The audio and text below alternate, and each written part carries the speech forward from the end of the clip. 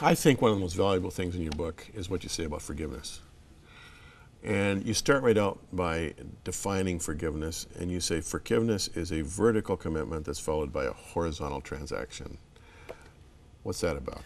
Well, the first thing I have to do is I have to give that wrong to the Lord. I believe in God's justice and His mercy. I believe in His presence.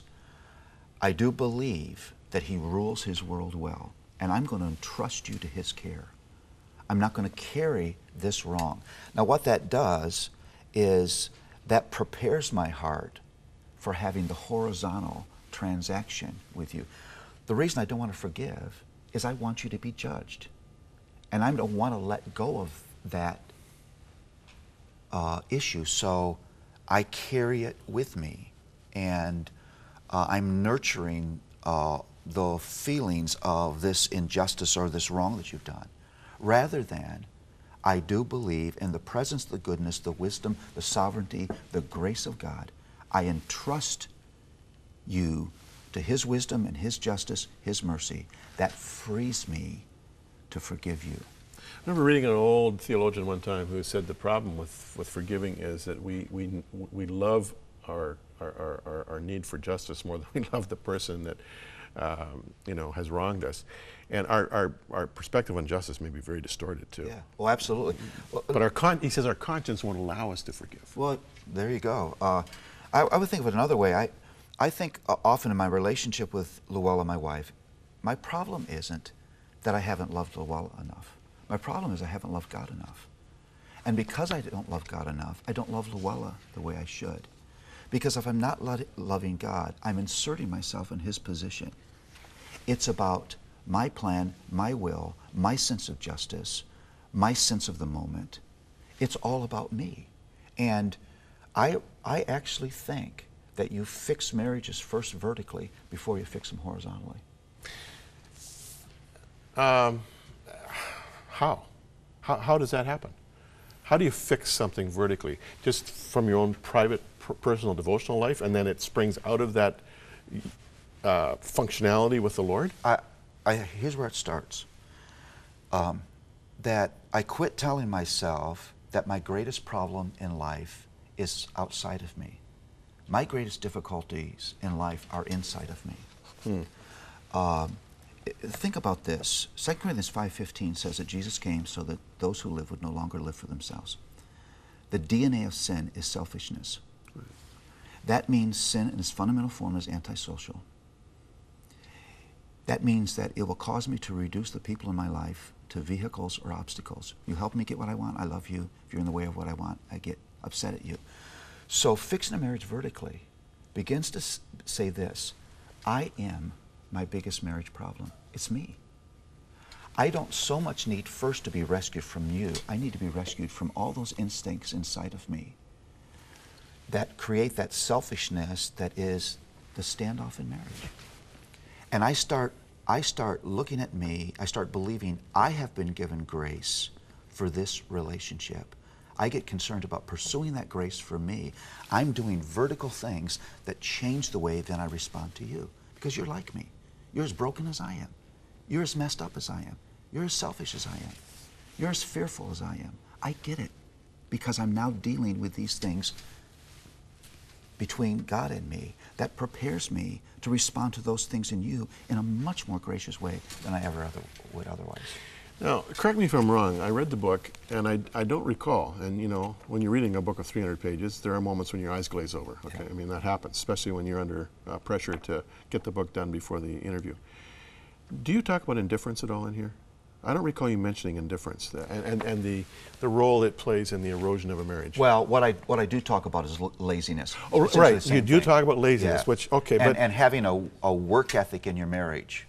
Yeah, like it seems to me that indifference is a big role. Like if your wife gets a sense that you don't really care, yeah, do what you want. You know, I'm going out with the boys. I'll see you later. I mean, that's got to erode it's a marriage. Deadly. I say to people all the time, go clear a plot of land, plant little seedlings, and walk away for 3 months. What do you think is going to happen? Yeah. Those seedlings will die. Yeah. They'll get dried out, they'll get choked by weeds. How much more important is the garden of your marriage? You can't walk away from it. You can't be indifferent. You can't be lazy. It won't stay healthy if you are. And I don't think most couples getting married understand the work ethic that they have to commit themselves to in order for that marriage to stay beautiful. Oh. Nobody tells you these things. I mean, if you see them modeled, you have a huge advantage. You know, I grew up with a very healthy, happy marriage being modeled in front of my eyes, you know, for the first 20 years of my life. But if you don't see it modeled, how does one even know that there's work involved, that there's give and take, that there's huge amounts of grace that need to be extended, and moments when you hold your own counsel and bite your tongue and try desperately to grow up? I mean, apart from reading a book like this or sitting with someone who understands marriage, people are blindsided. And I think that's the reason for the title, What Did You Expect? I think thousands of couples go into marriage completely unprepared because those harsh realities haven't been told them. Not in a way that makes you scared to death, but because they're surrounded by this message of God's grace, makes you wise but gives you hope. Now, something else that I was wondering about as I read your book, because it's a pretty heavy book in many ways, and it's very challenging. You've really put a lot of work into it. What role does fun play in a marriage? Just good old-fashioned fun. Well, I think that's important too. I'm a man with a lively sense of humor. We do a lot of laughing. Yeah. I think part of what grace does in you is it causes you to quit taking yourself so seriously. People just take themselves too seriously. I'm a bit of a mess. It's okay for us to talk about that. We do dumb, foolish things that we ought to step back and laugh at. There are moments where it shouldn't be serious. We ought to just have a good time. Yeah, sense of humor is great, eh? Yeah, very important. Do you and your wife do stuff together for fun? And if so, what do you do? Yeah, we just love being together. My wife is a manager of a large private art gallery in Philadelphia, and that whole world is real important to us, and we enjoy it. We love good restaurants. We love traveling places. Does she ever display your art? Yeah, but she doesn't show me any favors. She puts me through all the stuff that she puts through all her other artists. She says she won't turn this into a vanity gallery, and I respect that. You do abstract art? Yeah. Yeah, I wish we had some pictures of it. Yeah.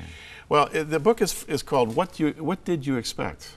Redeeming the Realities of Marriage. And if you want a primer in, or primer, however it's pronounced, in some of the challenges of marriage, not in a negative sense, but a very sober sense, you want to get this book. It's published by Crossway Books. Just out, right? Yep.